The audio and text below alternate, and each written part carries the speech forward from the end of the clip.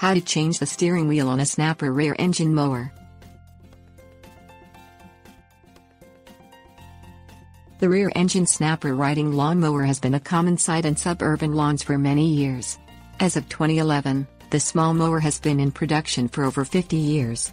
Its small design and quick steering allow it to go around obstacles easily, and its rear-mounted gasoline engine has enough power to spin a single cutting blade, as well as power the rear wheels. The steering is low effort and has a quick 1-to-1 ratio. The steering wheel is made from plastic and can be removed for repair or replacement. Things you will need: flat blade screwdriver, hammer, punch, pliers optional. Pry the center cap from the steering wheel up with a flat blade screwdriver. Remove the cap and place it aside.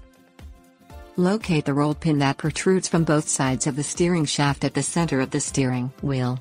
Place a flat blade screwdriver on one end of the pin. Tap the screwdriver with a hammer to move the pin to one side. Place a punch that is slightly smaller in diameter than the rolled pin on the end of the pin that is now flush with the side of the steering shaft. Tap the punch with a hammer to drive the pin out of the shaft. Use pliers to pull the pin out the rest of the way, if necessary. Remove the washer from the center of the steering wheel and place it aside. Note the orientation of the spokes of the steering wheel so that the replacement can be installed in the same position. Lift the wheel straight up and remove it from the steering column.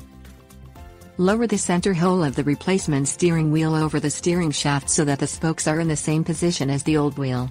Push the wheel onto the column until the pinhole in the steering shaft is visible.